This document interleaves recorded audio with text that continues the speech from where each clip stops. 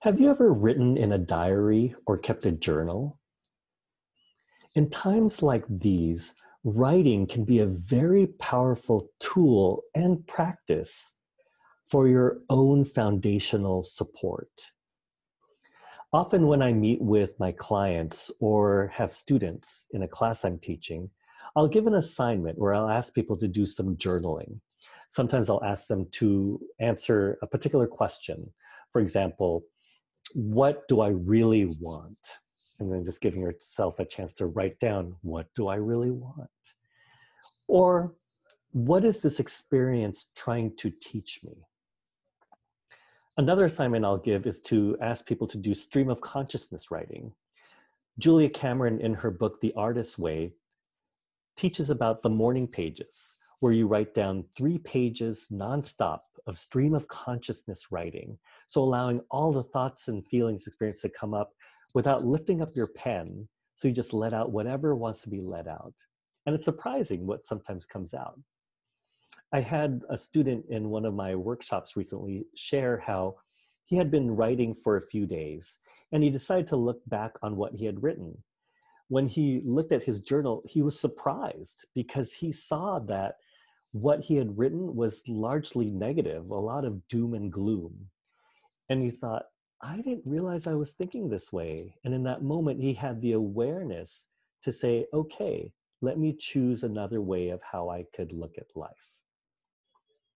When we allow ourselves to write and to journal, 2 things can happen.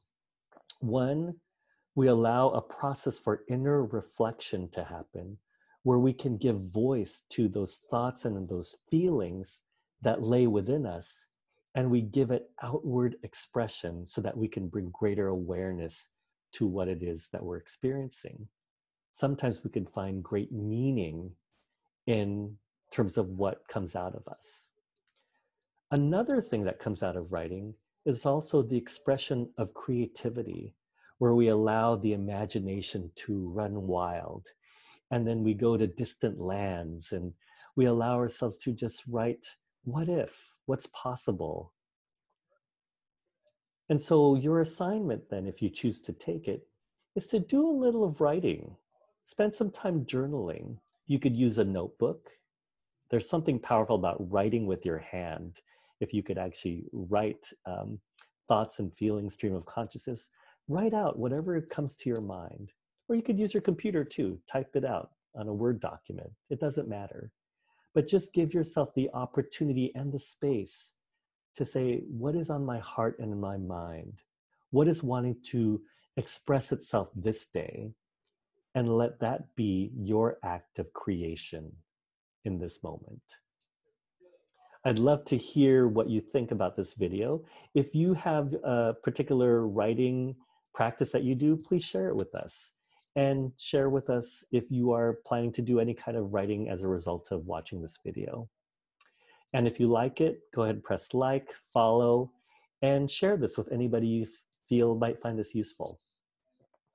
My name is Joselito Ladencia.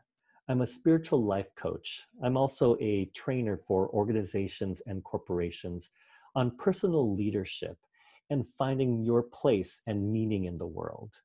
And you can find me at abundantgood.com.